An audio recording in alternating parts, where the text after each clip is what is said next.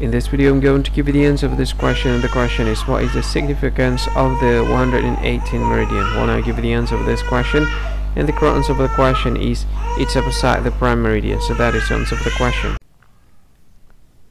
Hi, thank you so much for watching this video. If you find this video is very useful, you can help this channel to grow by subscribing this channel. Please this subscribe button, and don't forget to like this video. And if you find this video is not really good, or you don't really like this video, or you kind of feel that it's a little bit offensive or something like that, you can click this one, dislike button. You can do that anyway.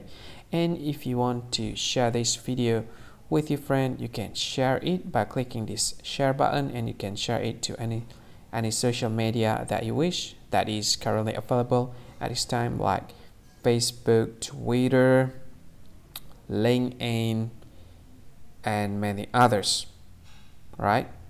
And if you want to add this video to your playlist, you can click this one. You can watch this video later, and you can find more options by clicking these three dots.